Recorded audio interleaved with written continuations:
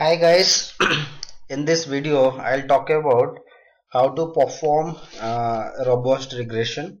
One of the type of robust regression that I'll be talking about in this video is the regression with robust standard error.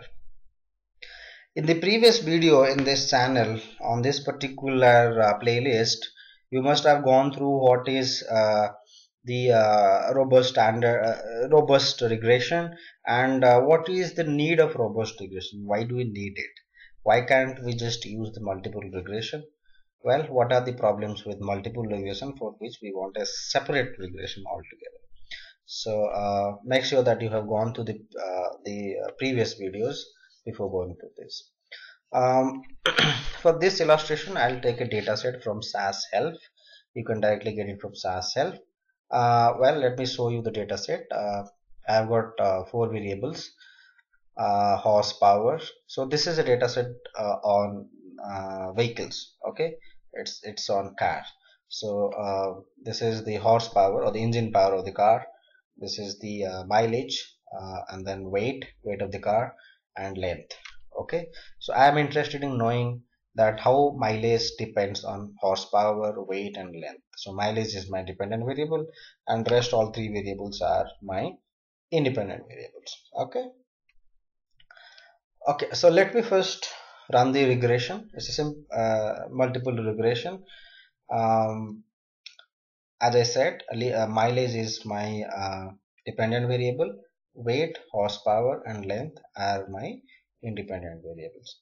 I'm also plotting the residual with respect to the predicted value. If you remember, if you have gone through my video on multiple regression, you would have you would have known that if you want to plot regression the residual with respect to the predicted value, you have to use this syntax. Okay, so let me run this code.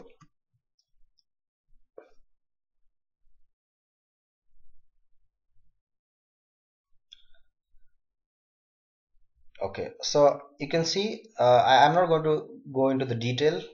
All I'm interested here is the parameter estimate and the plot between the residual values and the predicted values. Okay, let us first go to the parameter estimates. As you know, in a multiple regression, you have intercept and the slope coefficient for each of the independent variables. Okay. So I'm not going to tell you how this is, whether this is right or not. We'll see it later, but just have a look. Okay, just notice the t-value and the standard error. Okay, and also the parameter estimate. Just keep your eye on these three values: parameter estimates, standard error, and t-value. Okay, let us go further. Let us look at the plot. Well, this is a residual plot with respect to the predicted value. As you know that this plot should be uniform in nature. That means the variation of these residual with respect to the predicted value should be uniformly distributed. But you can see that it's not uniform. At the very end, at the tail part of this plot, you can see that there is a huge variation. If you look at the cursor, there's a huge variation, right? So that violates something, right? So what is that something? If you remember, that's nothing but violation of homoscedasticity assumption, or it's a heteroscedastic plot. Bear me with my pronunciation. So well, that's a problem. We need to deal with heteroscedasticity, and if we really don't want to get rid of this, we want some way in which the algorithm take care of itself, we need to go for robust regression. Okay, so we have in SAS something known as the asymptotic covariance. Okay, so in short we write it as ACOB. Okay, that's an option available in SAS. I have highlighted this. So the asymptotic covariance matrix ensures that the regression takes care of the problem or the flaws in the earlier regression or the OLS problem regression that we ran just now. Okay, so the problem of heteroscedasticity which is there in this graph will be no more, or I'm sorry, it's not no more. The problem will be considered while estimation. That means this problem is not going to make much of an impact to the estimates. The estimates will be adjusted. Remember, because of this problem, when we deal with this problem with robust regression, the estimates are not going to change. I repeat, the estimates are not going to change. Slope coefficient as well as the intercept are going to remain exactly same. That is the reason why I said to remember this particular table, because when we run the other, let us go and run this code where we have used the A covariance option.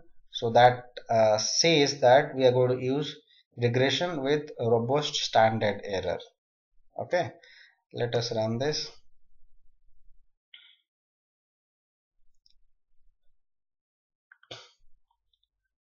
So we'll straight away go to the parameter estimates.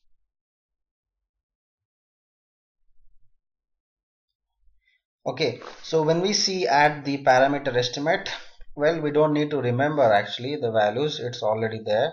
So the first part is up to this point, it's just the normal regression, and then there are three things or the two things which are different. One is a standard error, the next thing is the t-value.